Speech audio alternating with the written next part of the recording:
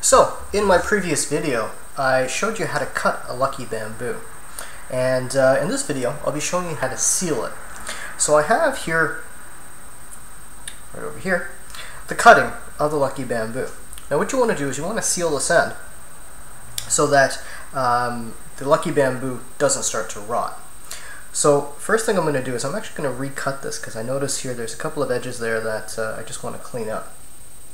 So I'm just going to not recut it, but just clean it up a bit.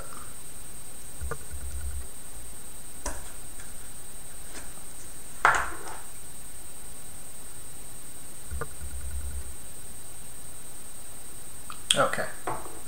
Now what I've done is I've gone ahead and I have a tea light here and it's already lit. I'm not sure if you can see it with the camera. But I have it lit here and I've left it lit for about 5 minutes or so. And it's already, the wax has already started to liquefy. So what I'm going to do is I'm just going to blow out the candle and then I'm going to take the top part of lucky bamboo and dip it in that wax. When I dip it in the wax, you're going to hear it to start. You're going to start to hear it bubble, and basically what it's doing, it's starting to cook the top of this lucky bamboo. It's not going to hurt it in any way, and it doesn't damage the plant in any way. In fact, it helps it. So what I'm going to do is I'm just going to blow out the candle and then dip it in the wax, and I'll show you what it looks like after. So we have it there, and basically.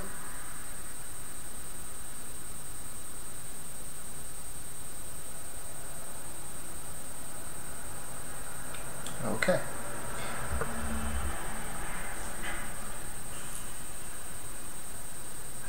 So you'll see here, I've just dipped it in the wax, and it's now sealed at the top there.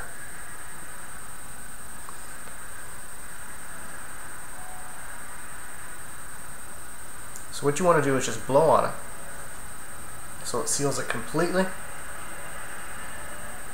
And then what you can do is take that and put it into a container of water.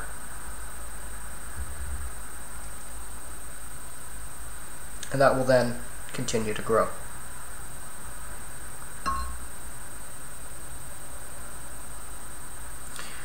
And that wax is already dry, so there's no concern with that. And that's it. That's all you need to do to seal a bamboo. Sorry, lucky bamboo.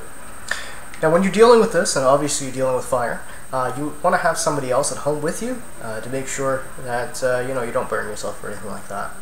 Just a cautionary disclaimer there. So, if you like this video, please give me a thumbs up. If you have any questions or comments, please do post it. I appreciate it. Thank you again.